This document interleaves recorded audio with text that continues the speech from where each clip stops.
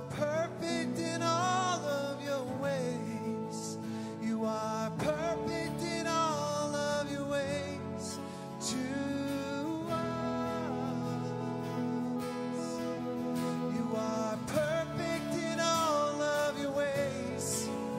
You are perfect in all of your ways. You are perfect in all of your ways to us.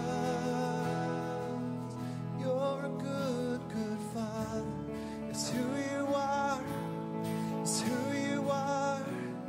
It's who you are. And I'm loved by you. It's who I am. It's who I am. It's who I am. You're a good, good Father. It's who you are. It's who you are. It's who you are. And I'm loved by you. It's who I am. It's who I am. It's who I am. You are perfect in all of your ways. You are perfect in all of your ways. You are perfect in all of your ways to us. Say it one more time. You are perfect in all of your ways.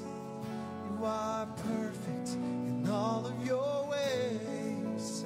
You are perfect in all of your ways to us.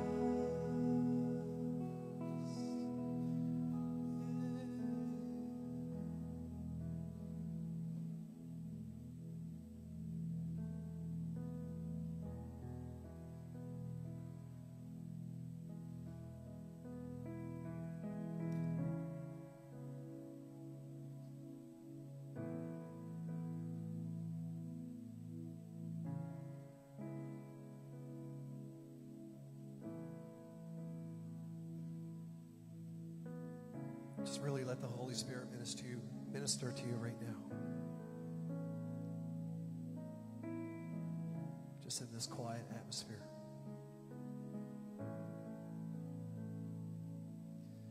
As I come into your presence, past the gates of praise, into your sanctuary, till we're standing face to face. Look upon your countenance, I see the fullness of your grace. I can only bow down and say, you are awesome in this place, mighty God.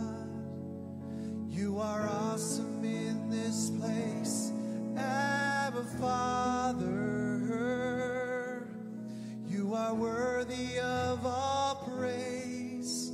To you our lives we raise.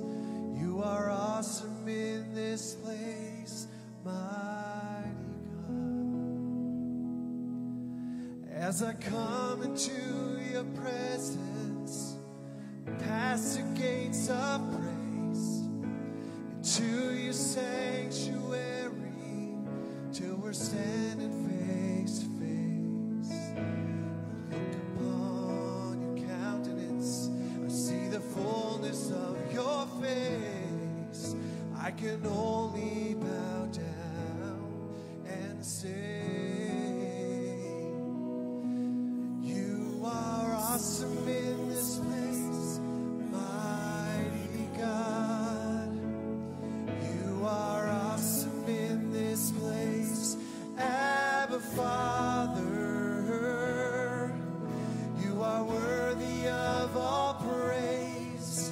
To you our lives we raise. You are awesome in this place, mighty God. You are awesome in this place. Good morning. Welcome. Thank you for choosing to be with us either in person or online this Mother's Day. And we want to say a happy Mother's Day to all the mothers. I know that Mother's Day is, and with all occasions, is a little bit of a mixed bag, right? Some of us are really excited because our mothers are around and we can celebrate with them, and so we're happy. But then there's a whole lot of other people that have different situations, people who have lost their mothers, people who wish they were mothers, people who have lost children. There's all kinds of emotion wrapped up in Mother's Day and all of our events, right? And so we just want to let you know that wherever you find yourself on Mother's Day, that Jesus is right there with you. Whether you're rejoicing, and we rejoice with you, or whether you're mourning, we mourn with you, but you have access to the love and the peace and the power of God at any point along that spectrum. So I want to read a verse as we enter into worship from 1 Thessalonians. It says, "Rejoice always, pray without ceasing, and in everything give thanks, for this is the will of God in Christ Jesus for you." And this is our choice. We can choose to live this way wherever we find ourselves, in rejoicing or in mourning. We're encouraged to rejoice and to be thankful and to pray all the time. So we're going to come into worship this morning, and this is what we're setting aside a place for, to rejoice and to pray and to give thanks. And that's the heart with which we want to come before the Father as we come together and worship him. All right? So let's stand together, and I'm going to open us in prayer. Heavenly Father, you are high and holy and infinitely able to give and to bless and to love. And that is something that we can get excited about. That's something that we can rejoice in and we are thankful for.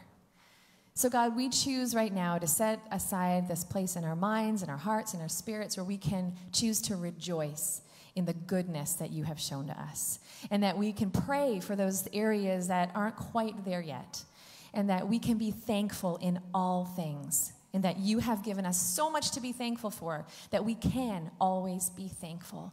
God, thank you that you are so good to us, and thank you that you are here with us right now. In Jesus' name, amen. Thanks, Bethany. Morning, everyone. So yeah, I know it's not super fun to sing into the mask, but you know, whatever you can do to sort of raise your voice or raise your, just to worship this morning, raise your hands, close your eyes, stand, sit. Sometimes I hum into my mask. Can't stay singing, but yeah, whatever you can do to join with us together this morning.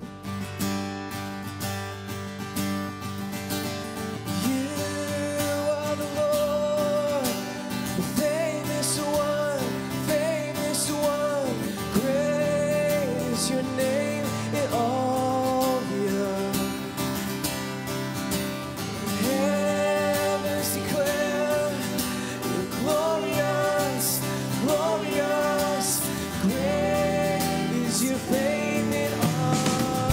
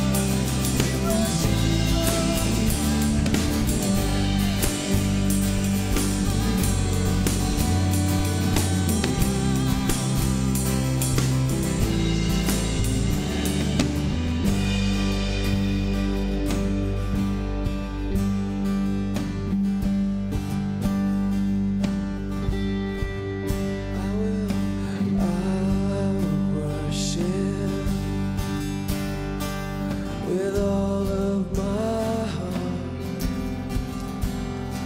and I will praise you with all of my strength, and I will seek you all of my days, and I will follow all of your ways. Do it again. I will give you all my worship. I will give you all my praise. You alone I long to worship. All worthy of my praise. I will give you all my worship. I will give you all my praise. You alone I long to worship. You alone are worthy. We'll sing it again. I will give you all my worship. I will give you all my praise. I long to worship. You alone are worthy. You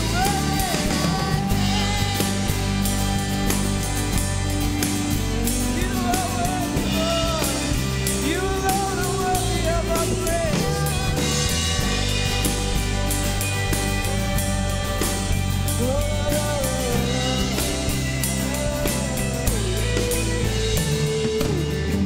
I will give you all my worship. I will give you all my praise. You alone I long to worship. You alone are worthy of my praise.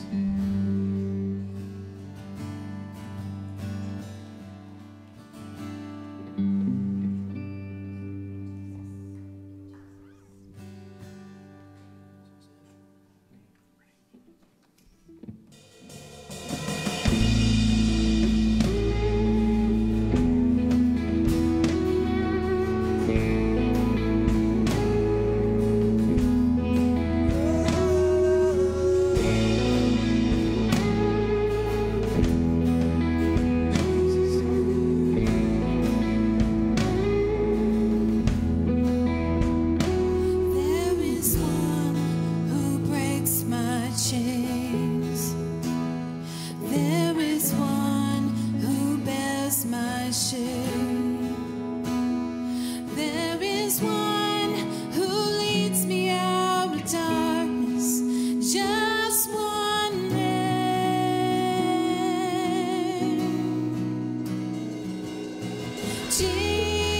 Jesus, only you.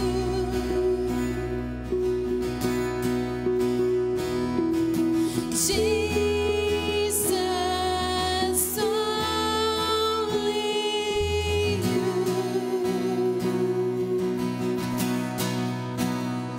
In your arms I cannot fall.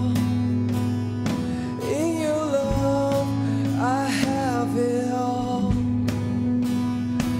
You're the one who I was born to worship. Just one name.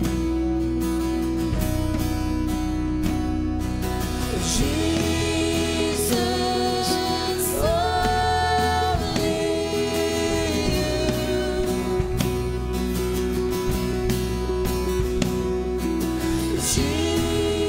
Jesus, only you. You're the one who I adore. Jesus, there's no one I love more. Jesus, you will always have my heart. You will always have my heart.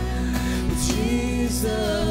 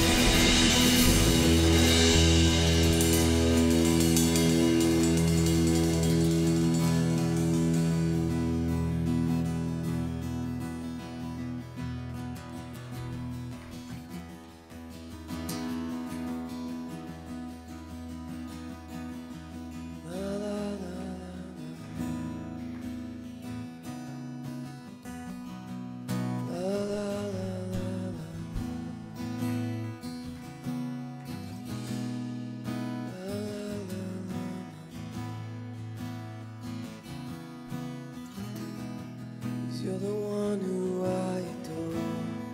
Jesus, there's no one I love more.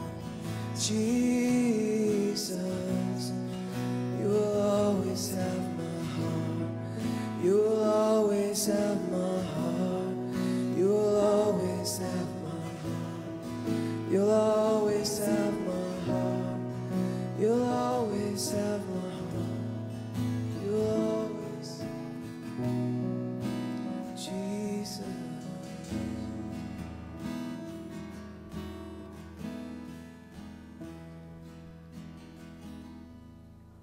Thank you, Father.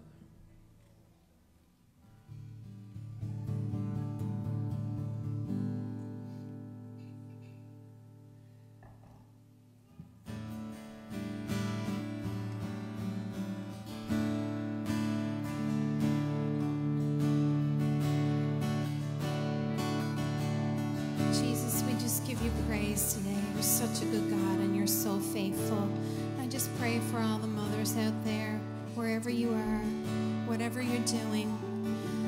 Just, Lord, wrap your arms around them. Holy Spirit, be with them. Give them comfort. Give them peace. You know what they need. Lord, I thank you. You're there with them, getting them through, giving them the energy to get through the day. We thank you, Lord. Peace over their minds, over their bodies. Sweet sleep for those who don't sleep in or don't get enough rest. And renew their energy. And give them the will to face the day, Lord. We thank you for that now.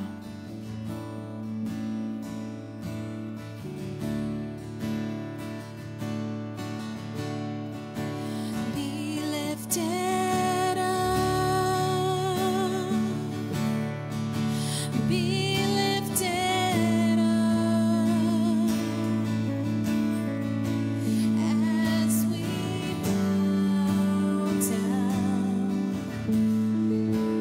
Be lifted up. Be lifted up. Be lifted up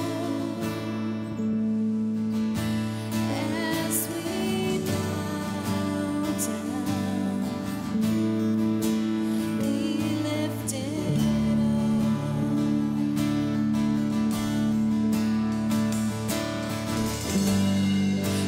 Heavens rejoice, let the nations be glad, let the whole earth tremble, for you are God. Come worship the Lord in the beauty of holiness, as we bow down. Be lifted up as we bow down. Be lifted up. Lift them up today. Be lifted up. Be lifted up as we bow down. Be lifted up. Be lifted up.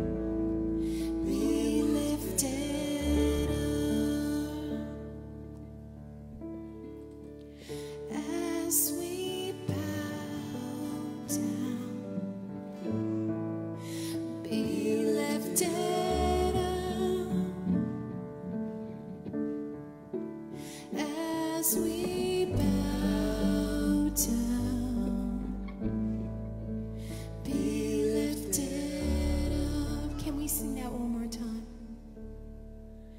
As we bow down, be lifted up. Yes.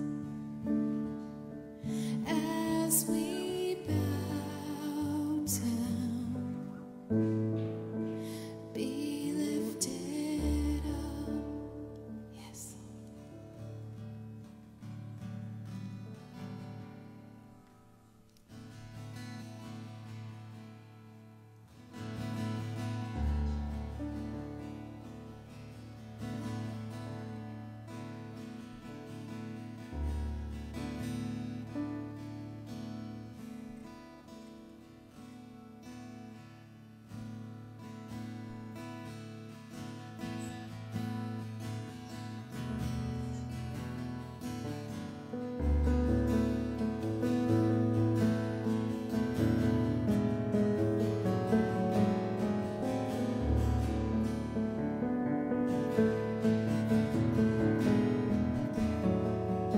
Spirit sound, rushing wind, fire of God, fall within. Holy Ghost, breathe on us, we pray. As we repent, turn from sin, revival embers smoldering. Breath of God, fan us into flame. Yeah, we need a fresh wind, the fragrance of heaven. Pour your spirit out, pour your spirit out. Oh.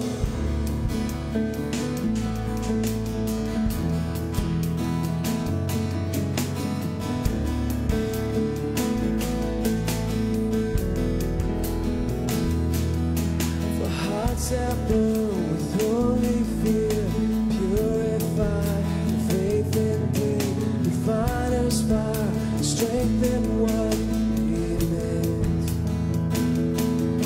So we that church bear your light, lamp of flame, city bright, King and kingdom come is what we pray. And we need a fresh wind, the fragrance of heaven. Pour your spirit out, pour your spirit out. A holy anointing, the power of your presence. Pour your spirit out, pour your spirit out, pour your spirit out. Pour your spirit out. Pour your spirit out. Pour your spirit out. Pour your spirit out. Pour your spirit out. Pour your spirit out. Pour your spirit out. Let all the redeemed prophesy and sing. We can hear the wind blowing, blowing, blowing. Move upon our praise. Sons and daughters sing. We can hear the wind blowing, blowing,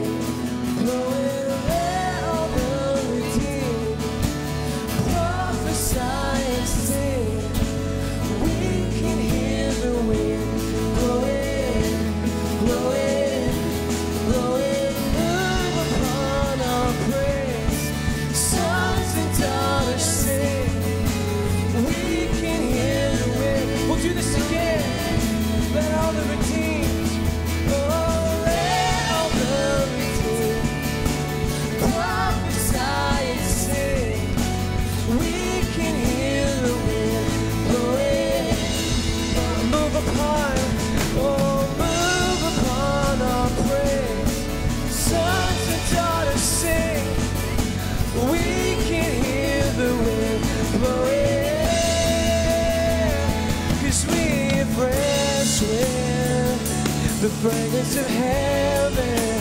Pour your spirit out, pour your spirit out.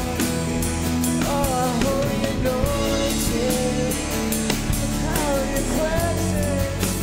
Pour your spirit out, pour your spirit out.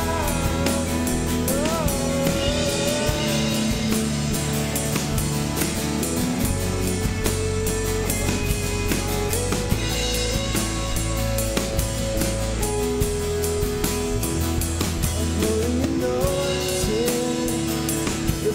Your presence, pour your spirit out, pour your spirit out.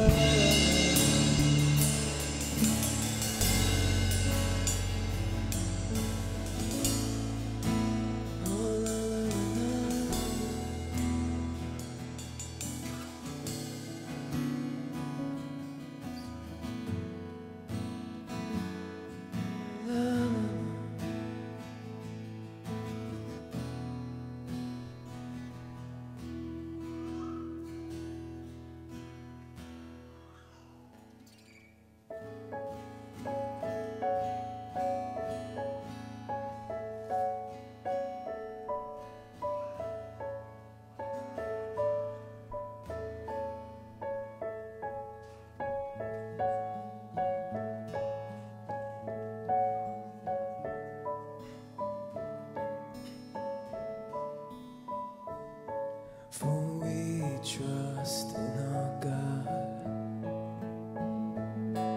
and through His unfailing love, we will not be shaken, we will not be shaken, we will not be shaken.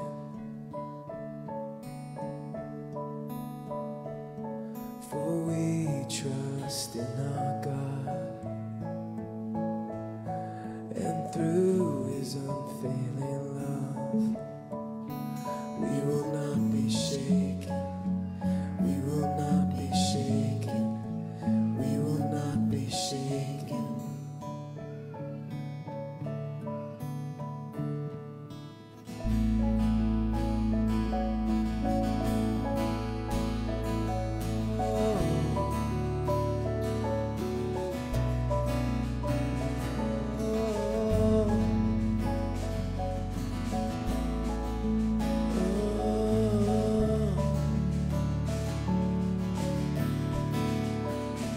Though the battle rages, we will stand the fight.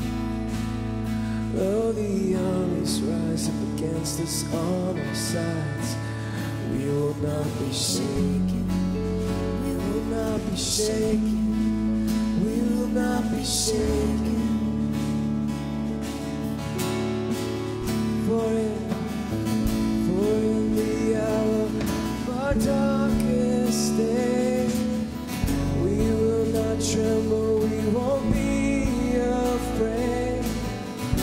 Hope is rising like the light of dawn. Our God is for us, oh dear, again for Him. For in the hour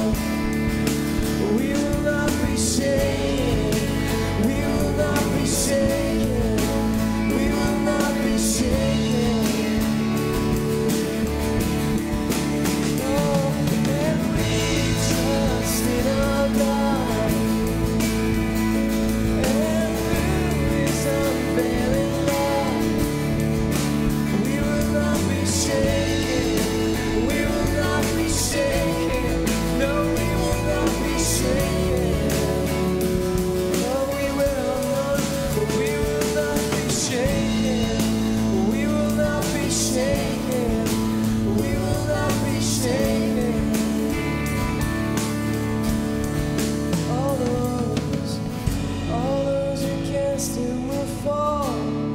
For our God is stronger. He can do all things. No higher name we can call, but Jesus is greater. We can do all things. All those against him will fall. For our God is stronger. We can do all things. No higher name we can call, but Jesus is greater. We can do. We'll do that one more time.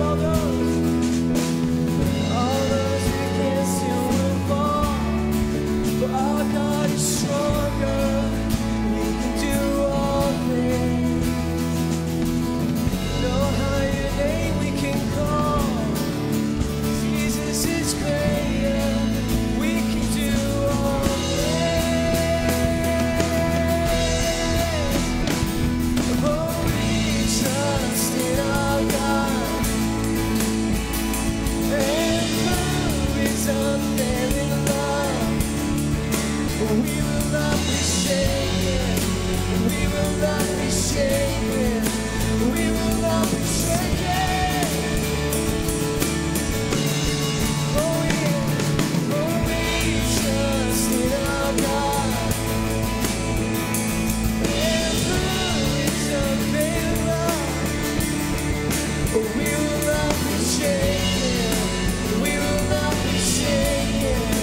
We will not be shaken. Let's sing it again one more time. Oh, Lord, and we trust in our God. And through his unfailing love, we will not be shaken. We will not be shaken. We will not be shaken. No, we will not. We will not be shaken. We will not be shaken. We will not be shaken. We will not be shaken. We will not be shaken. We will not be shaken.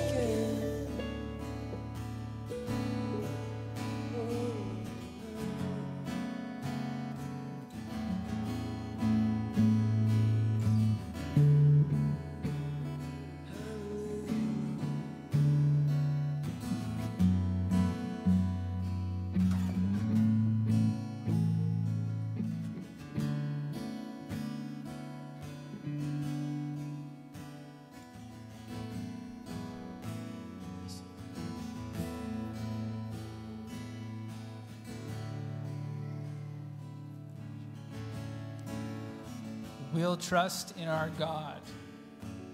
That's kind of like, it's faith, right? Trusting in God and not being shaken. You remember we talked a couple weeks ago about the idea that faith is one of the theological virtues. So what are the theological virtues? They're virtues that have to do with God. So faith is a theological virtue because it's focused on God. It's something that God put inside of us. And it's something that God teaches us about and reveals to us, and it helps us to grow in.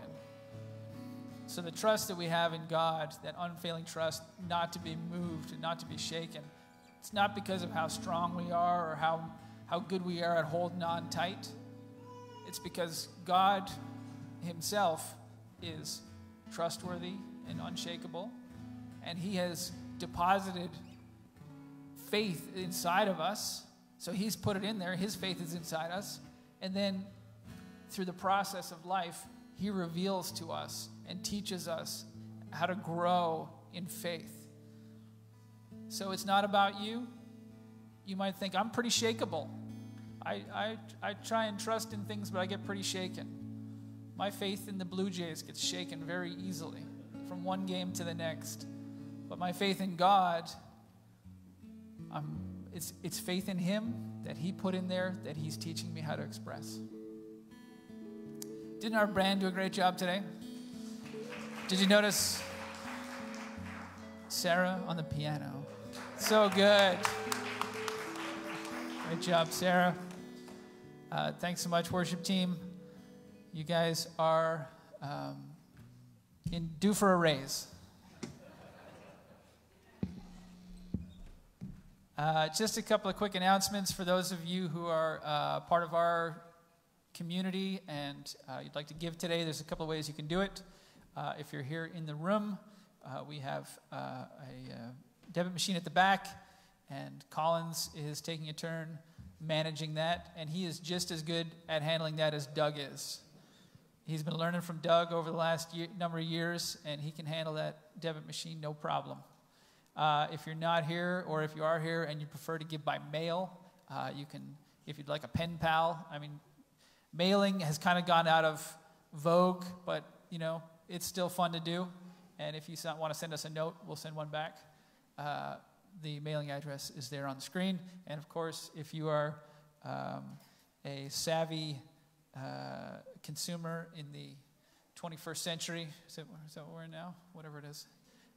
You can give by e-transfer to our giving email address is giving, G-I-V-I-N-G, at vccnl.ca. This is not for me, but when it's there, you know, you feel like you just got to lean on it.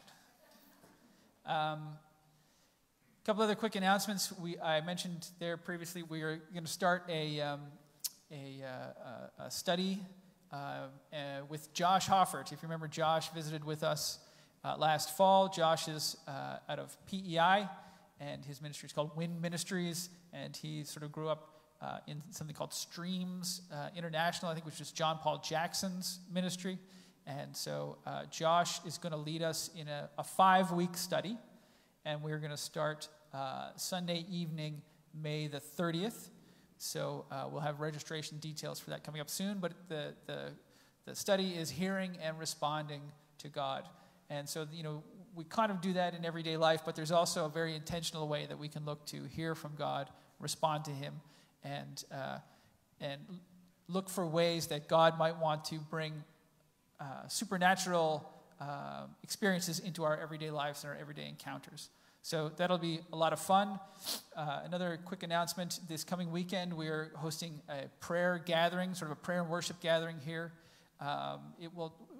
We don't really have special speakers lined up or a lot of teaching planned. It's mostly going to be just hanging out, singing, praying, waiting on God. So that's coming up this weekend, and there's registration information in your emails. And if you haven't got it, check your junk mail. And if you still don't have it, just get in touch with somebody, and we'll get the details to you. That's it. So without further ado, we have a very special guest with us today on Mother's Day, which is very appropriate. Miss Jan Adams, who she came to us from Illinois, I think, right? I think there was a Pentecostal school here, and they were recruiting. We need good teachers here in this remote outpost of Newfoundland. And Jan responded to the call, and she moved here many years ago. And not only did she come and pick up a job teaching, but she became a mother in Newfoundland, really. So she was a mother to 2 beautiful daughters, and then she was a mother to a whole generation of students, and then she's also become a mother in our city through a number of amazing initiatives. So Jan, we are absolutely delighted, and it's a pleasure to have you, and so please come.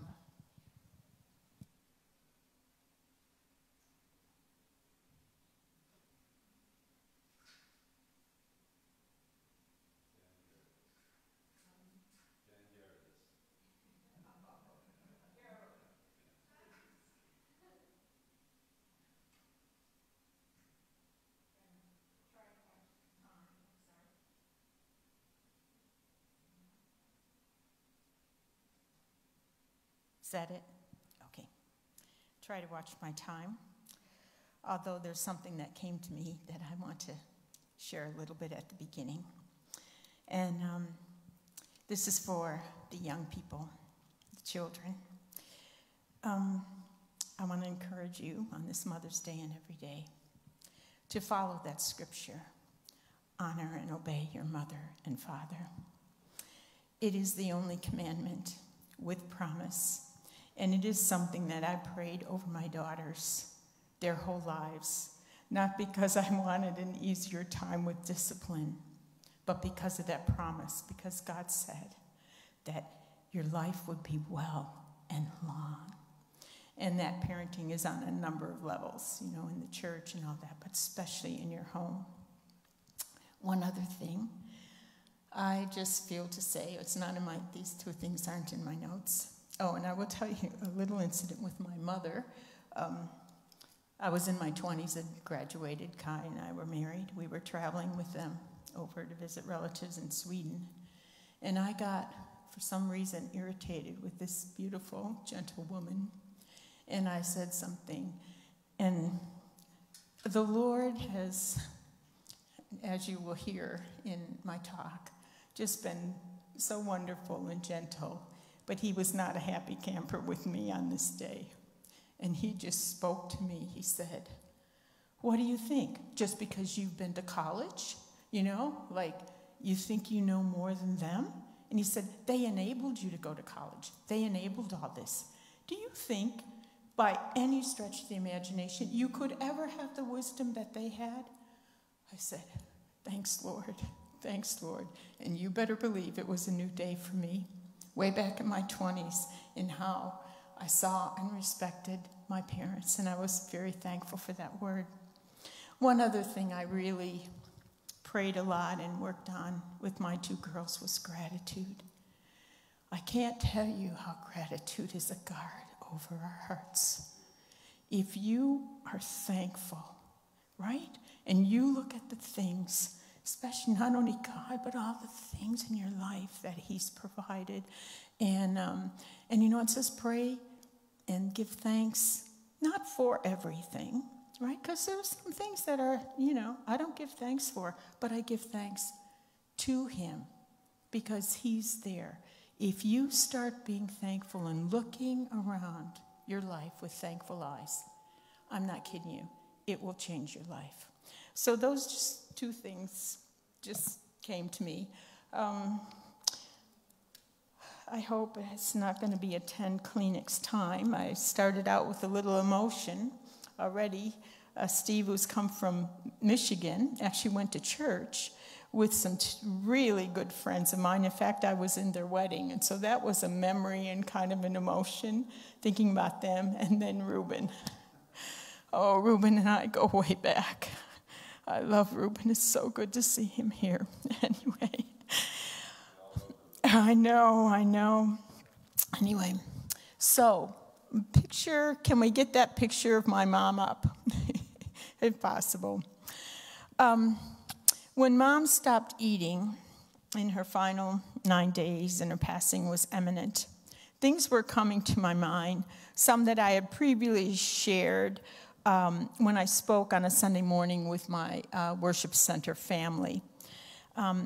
And they were coming to my mind, and I just felt that I needed to do more than a tribute. I needed to kind of share our journey. So I asked my dad, I said, "Dad, would you mind if I gave the message at Mom's funeral?"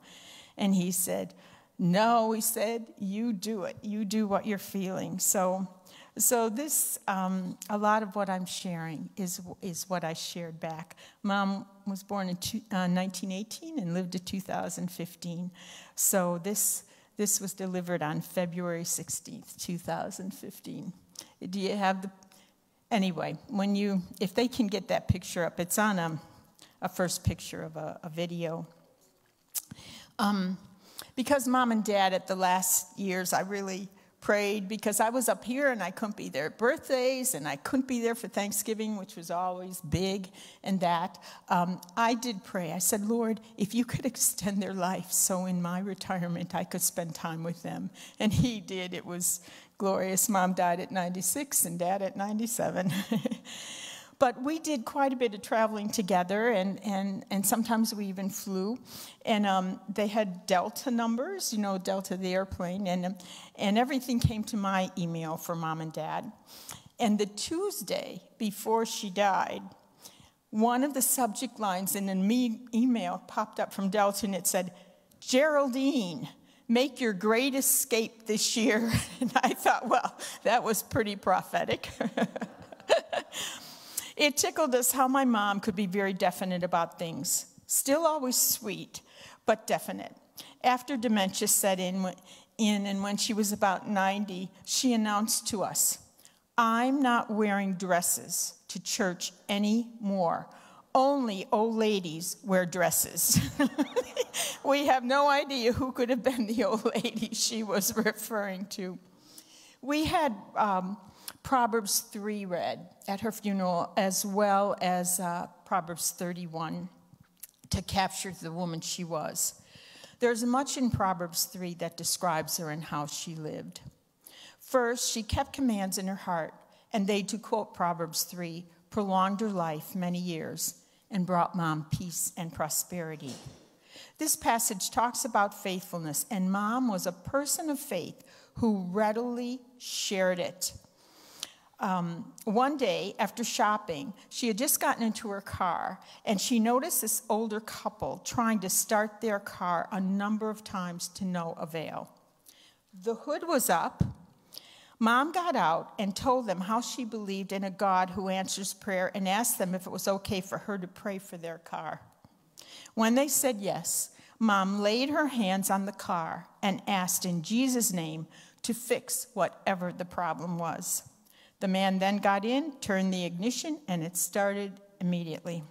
Mom never let love and faithfulness leave her, and the result was exactly what Proverbs said one would have: favor and a good name in the sight of God and man. People shared so many stories, of course, as they do at the time of a wake and a funeral. And any stories about my mom sure showed that she had the favor of people. Mom leaned on the Lord, and her paths were certainly straight. She was humble, never arrogant. This stance was wise, and it brought health and body and nourishment to her bones, as Proverbs says, 96 years of physical health. Mom had only one poor blood pressure reading in all her 96 years, and that was the day of her death.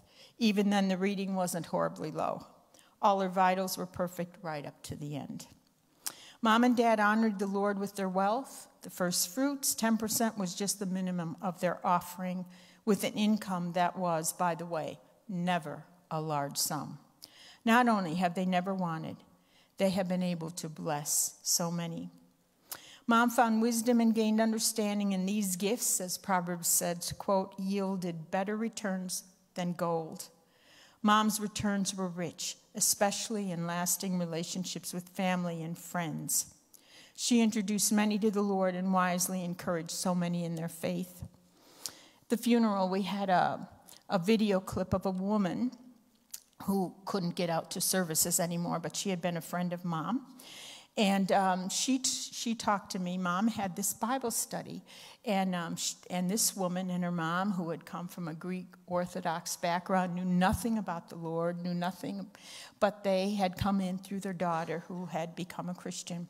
And she was telling me there could be 8 to 20 people there, most of them not Christians. And she said, at the time, she says, I was a real smoker. She said, I would often sit next to your mom. And she said, your mom had to go home smelling like some smokehouse. And she said, your mom never said one thing about that or some of the language that was used in that group. And she said, if she had, I wouldn't be a Christian today because I was addicted and I couldn't give it up. But your mom just gave us John, and she says, and if you don't become a Christian when you look at John, she says, you'll never become a Christian, is what this woman said. So my mom had such wisdom, even sometimes at her own probably discomfort. One of the Proverbs verses says, and when you lie down, you will not be afraid, and your sleep will be sweet. My mom slept like a rock her whole life.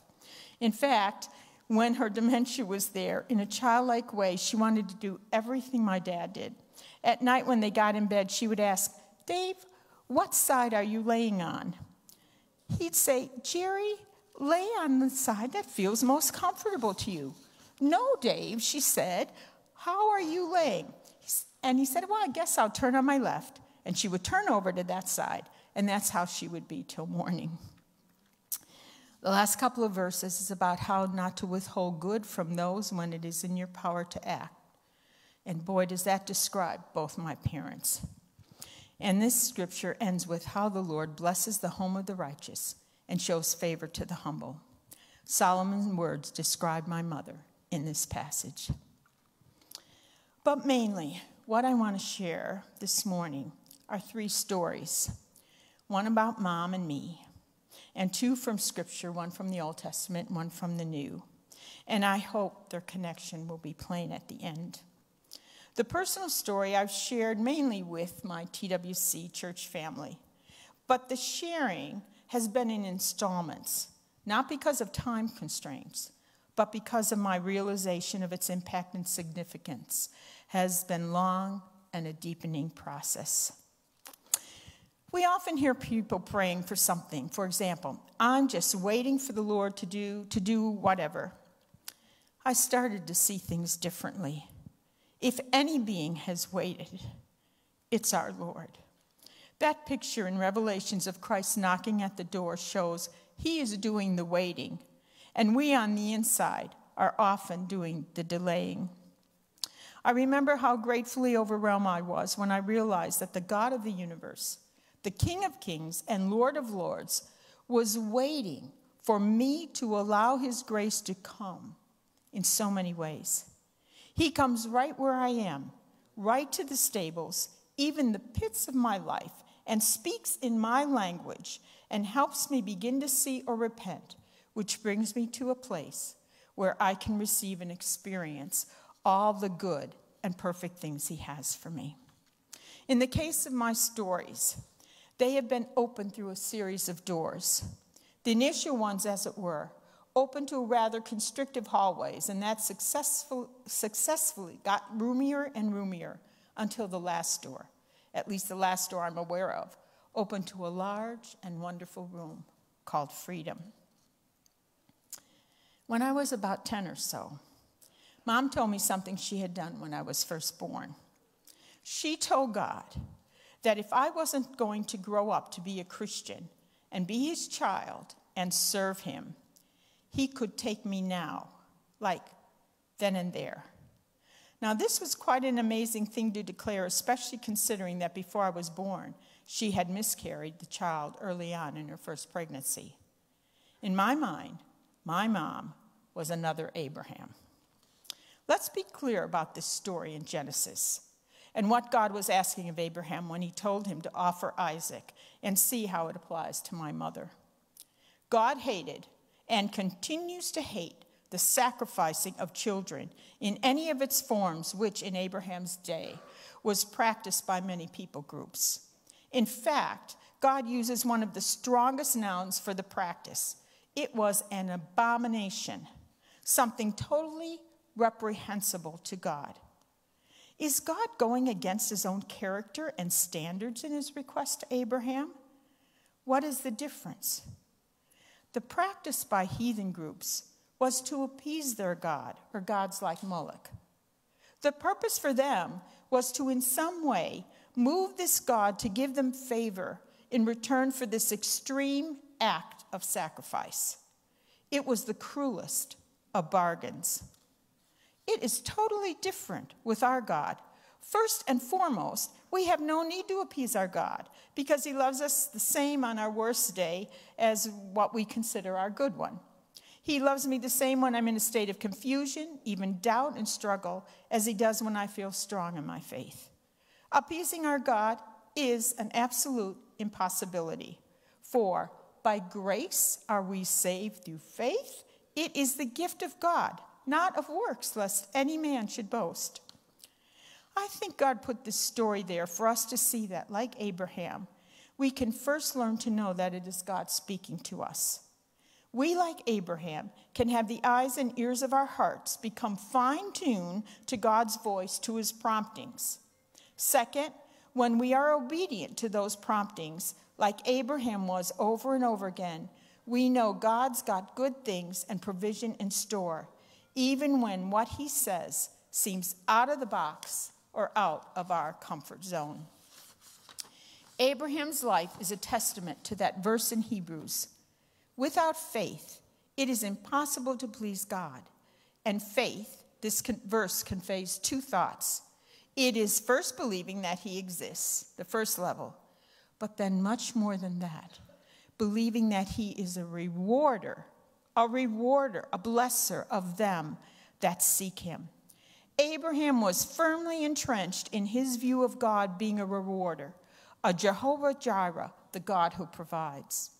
Isaac was a miracle child whose birth was the start of the fulfillment of God's given promise, not a bargaining on Abraham's part. It was a promise that the blessing Abraham's faith had released would now, through Isaac's seed, bless the whole earth. To Abraham, Isaac and the promise were God's doing. And maybe that's exactly where my mom was. He knit me in her womb, and I was his, and that was all there was to it. When Mom and I talked about her prayer when I was 10, I remember saying, "Yeah, Mom, you put me on a tightrope. A wrong move and zap, it's over." And we laughed together. But another part of me, a deep unconscious part, didn't laugh because my little spirit put me on that tightrope, and there were ramifications. I grew up a people pleaser, and things were very black and white. After all, there's not much room on a tightrope. My poor daughters and husband. I had strong opinions about things, but often didn't share them because I didn't want to push people away from me. But I sure shared, ranted, and judged in my mind. As I have come to see, both these things are rooted in fear. The fear of people and what they thought about me, and the fear of rejection and the need to be right, especially getting it just right in line with how I perceived things about God. So on one hand, I knew God loved me, and I loved him. All my life, even as a child, I had warm experiences with the Lord as I talked and prayed to him and read his word. So both these opposite sides existed within me and grew. This fear rose up when I wanted to share my Christian faith. But often I couldn't, because maybe it wouldn't work for that person, because they didn't know how to walk that Christian line, so it wouldn't work for them. Of course, this left me with guilt, like I was denying him, who I knew loved me. And there was one time when this fear raised its ugly head and sent me reeling emotionally. It was within the first couple of days after bringing Allison, our first daughter, home from the hospital. I stood over her little crib and wanted to say over her what my mom had said over me. I so wanted to, but I couldn't. I was too afraid that God would take me up on it. I had heard, but do not believe this now. People say, be careful with what you pray, as if on a whim God is going to do something that would harm or be bad for us just because we say something in a moment of weakness or even intense desire. I wept because I was just too afraid to say this. At the time, I hoped that it was a case of hormones and not a lack of faith. But you know, we cannot take someone else's experience and foist it on ourselves. Abraham heard God. As Hebrews says about him in this experience with Isaac, Abraham absolutely believed if he sacrificed Isaac, God would raise him from the dead. Abraham was all ready, not for a funeral, but for a resurrection miracle, is what Hebrews tells us. And I see my mother wanting the absolute best for me and loving and thinking of me far more than herself. To her, the best possible thing for her and me was for me to love and be in close relationship with God. But I didn't have my mom's history, and I didn't hear God's voice. I imposed on myself a tightrope act, and I just couldn't take this step on the rope. Fearing God in that way is not the reverential fear that is the beginning of wisdom, as Proverbs says. It was a fear of appeasement, thinking pleasing God required wrenching acts. That kind of fear is such a liar about who he is. But again, this left me with nagging guilt about my lack of faith. But in spite of my often feeling like I failed, I continue to have these wonderful, warm times with God. And he often surprised me. I remember once I was in a low period, taking little or no time for devotions and prayer, feeling like I had put God on a shelf.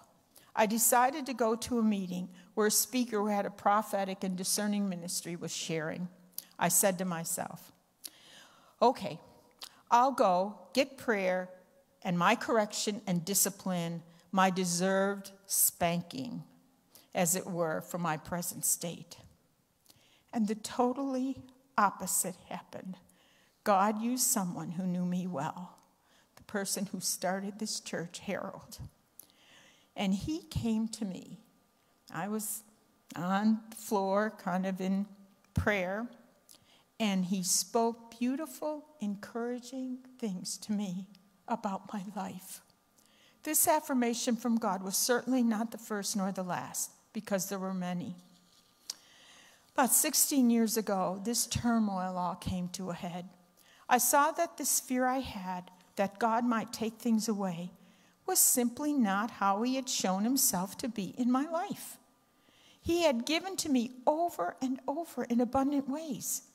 Even when there was the need to repent, the experiences were always just how 2 Corinthians describes them, the godly sorrow which leads to wonderful joy. I saw that the fruit of the Spirit not only described God, but they were the basis for how he had been to me all my life. He had loved me.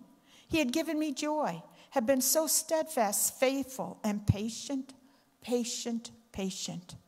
and gentle. Oh, so gentle. And these two opposing things, the fear and the actual experience with him, were pulling me apart. I remember going to the altar one Sunday night and crying my heart out with the words, I don't know where or how this fear of you started, but you don't deserve it. You have never ever treated me in a way to justify this fear, but I don't know how to get rid of it. You're just going to have to show me and help me. You're going to have to put this divided me back together and make me whole and give me a pure and undivided heart. And I kept praying this prayer. One evening, feeling emotionally drained, I went to a friend's house, actually Gloria Clark. Many of you knew her. She and I had shared some powerful times of prayer together.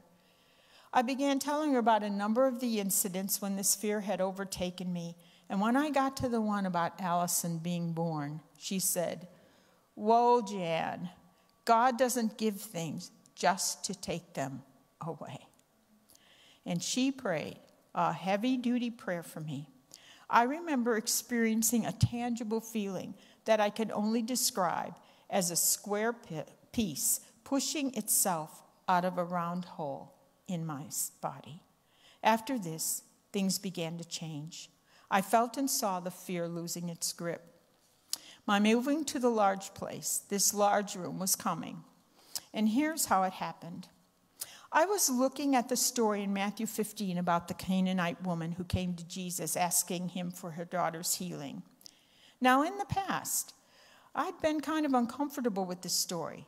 The way he treats the woman is so opposite of how he treated all the other women in Scripture.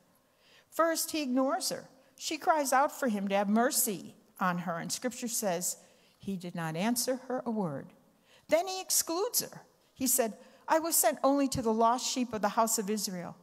And finally, he actually calls her a name, a dog. I couldn't reconcile this account, especially while on the tightrope. But I started looking at Scripture in a new way. God certainly didn't need to record things in order for him to remember them like King Ahasuerus did in Esther. Biblical accounts weren't journal entries for Job, Abraham, Noah, and others to go back and look over. Rather, I realized that everything in Scripture is there for me to see something about life and our Heavenly Father, to see people's good choices or bad ones and the resulting consequences. As our pastor once said, we are all free to make whatever choices we want to make. What we can't choose are the consequences. So I began to see this story in a new way. This woman at 3 points in the natural could have taken offense. Even if she didn't say anything aloud, in her mind she could have been thinking, well, what kind of man is this? He certainly isn't fair. He certainly isn't what people have said about him. I'm not going to stay around here and take this. But how does this woman act? How does she respond? It says that even after he came only for Israel, she still came kneeling, worshiped him, and kept praying, Lord, help me. And after Jesus said, it isn't right to take the children's bread and throw it to the dogs, in one of the purest examples of humility, she says, yes, Lord. Yet even the little pups eat the crumbs that fall from their master's table. Now, I believe Jesus knew by the Spirit the inner mettle and fortitude and what was really at the heart of this woman. To be honest, I don't think he could have used me in this way as an example. I would have been too insecure and would have caved into anger and left either in a huff or a wilted being. But this woman wouldn't let anything deter her from her desire for her daughter and her faith in Jesus. Who does offense hurt? If I get offended, I am the one who loses. This woman not only receives her desire, but can't you see the smile on Jesus' face when he compliments her and reveals to everyone else present what kind of person that he already knew she really was? Oh, woman, great is your faith. Be it done as you wish. And her daughter was cured from that moment. Who would have lost out if she had taken offense? Of course, she and her daughter would have. And I think through this story, Christ is trying to get across to us that it is the same with us. Taking offense robs us of good things in life, especially in our relationships. Around the same time I started seeing this story, I was coming to an end of having some sessions with a professional counselor. I had reached a point in my life where I had seen many things changing in my life, and I didn't want to leave any stones unturned. In the second to the last session with the counselor, I told her what my mother had said over me as a baby. Her eyes widened like saucers, and she was speechless. As soon as I got into my car, the Lord spoke right into my mind and heart, saying, I suppose your mother shouldn't have told you what she spoke to me over you. And by him saying suppose, I sensed he was telling me he knew my struggle, but still it was important for me to know what Mom had said. He continued, but no, Jan, what that really affected was your view of me and your wrong view of who I am and was to me like water running off a duck's back. He said, I knew why you had that wrong view, but know that the faith of your mother had a far greater impact on your life than your wrong view of me ever did. I wept. 20 or 30 seconds, it happened a long time ago, and it's as real as it happened yesterday. 20 or 30 seconds of hearing truth from the Lord takes care of things, lies really, that we have been butting up against our whole lives. As Scripture says, the truth will set you free. Power in his words. And that last door, at last I think it's the last one in this area of my life, opened to a large sunny place of thankfulness for my mother and a new insight of God. And a new insight always accompanies such changes, I'll tell you. Of all beings, he who knows everything about me has the right to be offended by what I do and choices I make. But what he chooses to see is the whys, why we are doing, not the whats. And not only that, he has provision already in place for my healing and restoration. And how can he provide so perfectly? I see it this way. A scientist makes a maze to watch how his experimental animals choose path. He watches. He doesn't plan the choices. Our God has created our environment. Eden was the perfect environment he prepared for us. Our God is outside of time. He sees and knows everything from the beginning to the end. He doesn't choose for us, but he sees, and that's why he can provide so perfectly anyone whose heart is there. Even if we don't know we have a heart for him, he sees it. He is the Lamb who Scripture says was slain before the foundation of the world. Just think about that. His death was not an afterthought, a knee-jerk reaction plan of God. The provision for our redemption was already in place before sin was ever even committed. And when I think of my mother, what I saw as a prayer about my not growing up and being in relation with God, I now see so differently. What if God saw that I would break her heart? Even more, come to the end and not be a child of God because of arrogance and rebellion, a fool as Psalms and Proverbs declare such a person to be.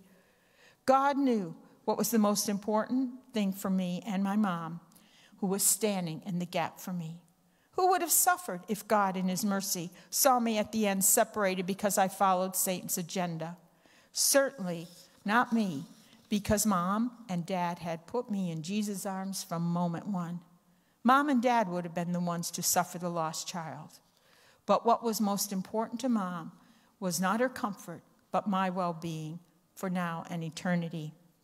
And as an aside, if God saw that I was headed for a lost eternity and took me as a baby, would that have been unjust or a beautiful act of mercy to assure that I was in his presence forever?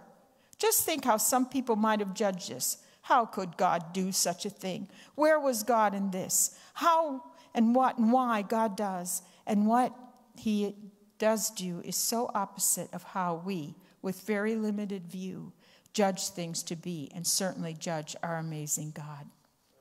So let us know that without God's extreme plan born out of his love for us, death, separation, isolation, and misery would have been the end of all our stories. Let us do as Colossians 1 says, give thanks to the Father who has qualified and made us fit to share the inheritance of the saints in light. The Father has delivered and drawn us to himself out of the control and dominion of darkness and has transferred us into the kingdom of the Son of his love, in whom we have redemption through his blood, the forgiveness of our sins. And as we sing in that song, our sin, not in part but the whole, was nailed to the cross, and I bear it no more. Thank you, God, for all you've done, for not taking offense for all we do or don't do, for not taking offense at how long it takes us to grasp the reality, the glory of who you are, your goodness, mercy, and loving kindness. Thank you for all your provision, and especially on that morning, I said the legacy of my mom and her influence. As the Lord said to Abraham, if you obey my commandments, I will bless you and the nations around you. Obedience is nothing more than living a life in such a way that our choices allow us to enter into all that God has for us, to enable us to receive his blessings and be positioned to bless others and be involved in his kingdom work. I thank my God for parents who had obedient servant hearts, and they had allowed the Lord to touch and bless me and many others. I celebrated my mom that morning. I said, thanks, Mom, for your rice pudding. Some of you have experienced that rice pudding. And more importantly, her joyous and ever-present smile. I guess we couldn't get that picture up. It was a beautiful smile.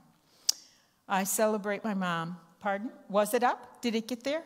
Oh, there it is. Isn't that a wonderful smile? Can't you see? She was really known for a rice pudding and that smile. And I celebrated my mom, and that morning offered heartfelt gratitude for the life she lived and legacy. You may not have had a nurturing upbringing. There may have been trauma in your life, part of your life. But no, there is such power in his words. I mean, he put creation in place with his words. And I love that verse in Ephesians that I often go to and pray over myself and others. And one thing it says that, and so you can know the immeasurable, unlimited, surpassing greatness of his power in and for us who believe, as demonstrated in the working of his mighty strength, which he exerted in Christ when he raised him from the dead. Now just think of that. That same power that raised Jesus Christ from the dead can go to all those dark, all those places we don't even know about, where he's standing at the door and knocking, and when we're ready, as I read in a devotional, our coordinates are the here and now. That's where God meets us, right there in the present. Now, he meets us in the present. He can bring his words to impact that past and even the future, but it is in the here and now. So I just want to say that I am so grateful for his working.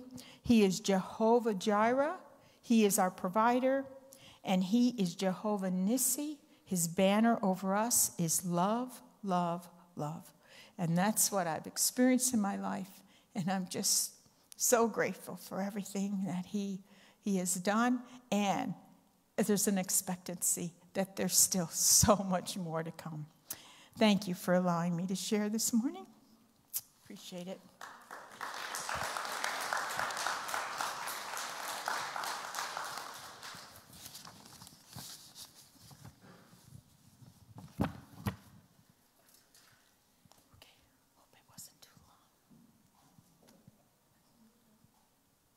Thank you, Jan.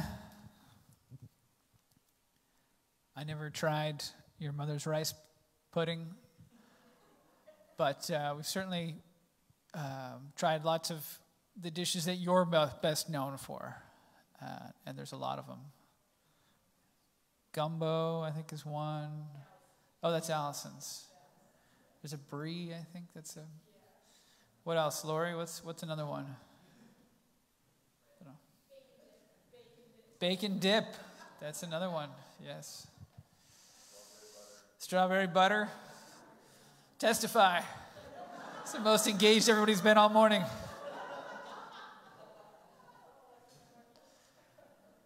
Well, for those who are joining us by stream, this is the end of our time together. Thanks so much for joining. And for all the mothers and the daughters on the stream, be blessed this week. You guys are an amazing expression of God and his creation. So go this week and look for everything that he's got in store for you. Amen? And we'll see you. Thank you. Thanks for that. Amen, Cohen. And we will see you next week.